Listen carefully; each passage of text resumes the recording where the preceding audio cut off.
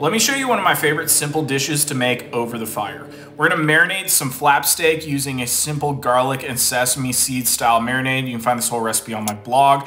Marinate our flap steak overnight, and we're gonna cook it for about 3 to 4 minutes per side until it's about 125 internal. Pull it off and let it rest. We're gonna make a Thai chili style sauce, mixing together herbs and all kinds of other fun things, slicing against the grain with our steak and topping it off with the sauce. It's super simple and easy. Recipe on my blog. Cheers.